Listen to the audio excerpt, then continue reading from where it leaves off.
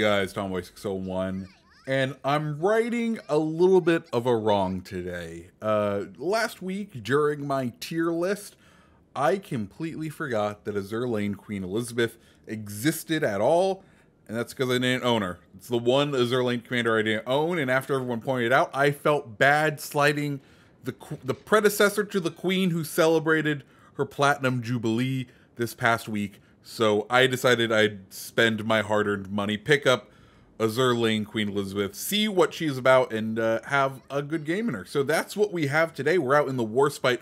One thing I want to set up is I'm not 100% confident in Queen Elizabeth, the Azure Lane commander, just because, well, let's go ahead and talk about the base trait and the skill, and then we can continue with this. First things first, base trait is a bit of a weird one because it spreads its buffs out over so many things. It feels like it doesn't really do a lot. So your battleship main battery reload time, your main gun AP shell damage, and your shell grouping is all boosted by up to a maximum of 2%. And then the unique skill on this vessel, well, it's Skywatch. It boosts the duration of the spotter plane by up to 30% and increases the number of charges. And that is all, that's great and all, but there are so few British battleships that have spotter planes, it feels like it's not 100% worth it to really use her. So there's that. Anyways, well, we are here on Greece, the small version of the map, one that I really enjoy. We like to play this left-hand side because there's two caps over here. We want to keep it, but this Omaha is charging around the corner, and well, Omaha's charging around the corner. Only one thing can happen to them. Two shells in, and he gets dev struck. That's how we love to start off a game. We're here on Greece. Like I said, we're playing this left-hand side of the map just because it has the two capture points relatively close together. If we can overwhelm this side quickly, get both of the capture points, then once we do that, we'll be able to start gaining our way in points, make ourselves a comfortable lead, and make it so that we can go ahead and win it. First things first, we do have to eliminate this Koenig over there. We can see he's starting to kind of drive straight in, nose in, into this island over on the left-hand side. So we want to kind of cut across, minimize our target profile. Thankfully, our destroyer has just laid some smoke there, which will give us some sort of smoke cover. So we're going to go ahead, move the ship over. We could choose to push in, but it would be a little bit risky because he does also have a destroyer covering him over on that side. And, well, we want to play a little bit smarter, but we can see he's gone ahead and kind of used the island for cover. We're waiting, we're looking, we're trying to find right where we can go ahead and hit him. We think, okay, let's go ahead and fire. Get a good chunk out of him with all of those pens, and then conveniently, as if we planned it, used the dock to come to emergency stop and give it our time to turn around. Now, while we make this turn, let's go ahead and go back to the build and talk about the Queen Elizabeth build. As we said before, she is a brawler commander, and I have been learning to enjoy the brawler commanders a little bit more, but it's only because of the inspirations I've been running. As you can see, I'm running Megatron and Paolo di Revel, and the reason I'm running Megatron is because we are running Brawler. So what Brawler does is it reduces the main battery reload time by 10%, increases torpedo detectability range, but it cuts the range of your main battery by 10%.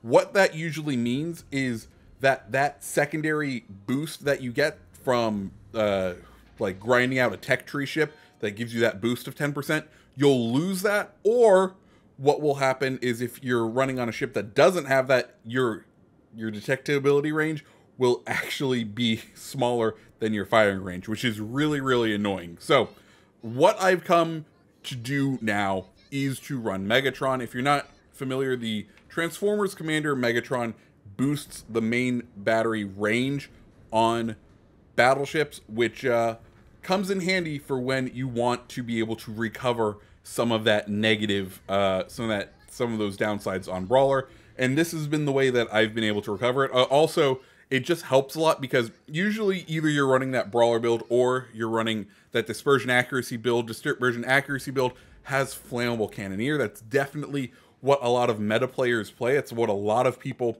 like, is that Flammable Cannoneer build.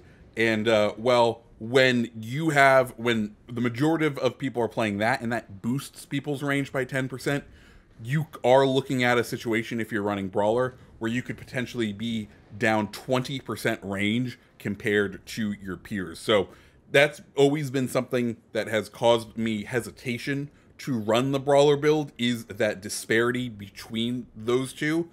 But with Megatron, it does help ameliorate some of those difficulties and make it just that little bit more useful and viable to actually play. So yeah, that's one of my tips that I've been running. Anyways, we've made our way around this island, and well, we're starting to get in trouble. We've accomplished our goal of taking A, and we're about to take C, and we are starting to see broadsides galore of the enemy battleships because, well, they've gone ahead and pushed through on A. Thankfully, we're going to come up ahead right here just because we now have the 2 points, right?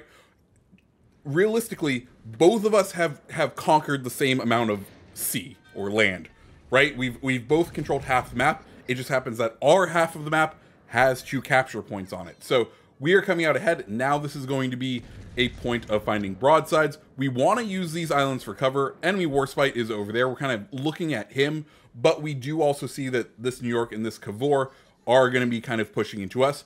Good things we know about the Cavor. One, the majority of its guns are in a broadside configuration. So if he wants to bring all those guns to bear, he's going to do what he's doing right now. He's going to turn out and give us a beautiful amount of sighting to be able to engage him, and we're going to be able to chunk him for a decent amount. So we need to be kind of keeping an eye on that.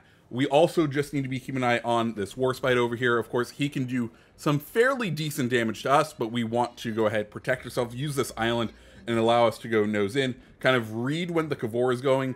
We know most likely that Cavor is running Paolo di Revel, which is another brawler commander, so our reload time should be fairly similar, right?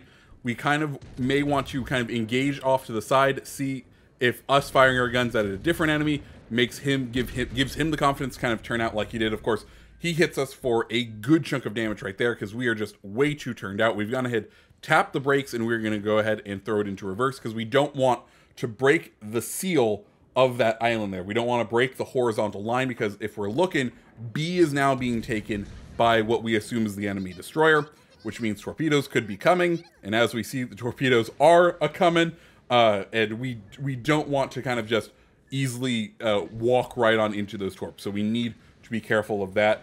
Our secondary batteries are starting to engage the Cavor. Of course, Cavor will have an advantage here because, well, he has those beautiful SAP secondaries that we are starting to worry about. We're going to try to start kind of engage his front guns, see if we can knock out his front guns, because we know the majority of his weapons are on the side. He's going to want to come out to the side. If we can knock those front guns, we can more encourage him to go ahead and give us the broadside. But Visby pops up right here, and when you see the destroyer, you'll want to shoot at it. We're like, okay, we got a couple seconds left onto the guns, and we just want to start to engage him. We get a decent shot right here, doing fairly well. Of course, Cavor is fairly low.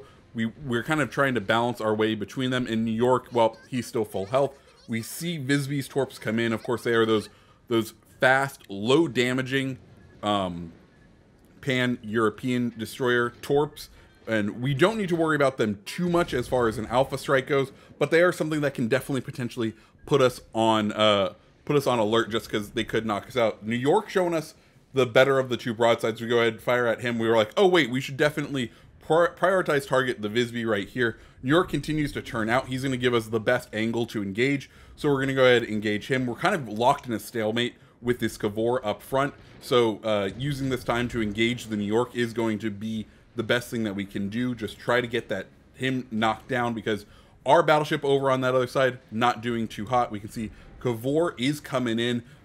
He looks like he's kind of trying to get that broadside. Thankfully, just gets a little bit of pens up in the superstructure. Nothing too damaging to worry about, but we do need to worry now. We see one more torp come in from Visby, and Cavor looking like he wants to go ahead and just ram us. We have a ton of health left, so we need to go ahead, kick it in gear. One thing I want to talk about is, if you notice, the secondary lock re-pops up automatically. I haven't really been able to use the secondary lock a ton, but it popping up automatically is a really nice feature. Cavor goes down, then Visby comes right in front of us. We want to kind of minimize the damage. We have enough health where if we need to run him over, we'll have it, but looks like we're in luck, our secondaries are able to take him out, and now there is just the New York to go ahead and handle. We'll go ahead and use the Visby's corpse as a bit of a turning assist, if you will, and start to try to line up on the New York over here.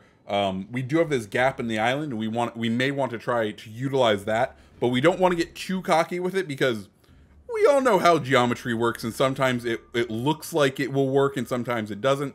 So we're going to go ahead, keep on checking these angles. Of course, you never know which gun is going to fire first. We go ahead and hit the first one, and it must have hit an island. And he is actually able to successfully get all of those shells through.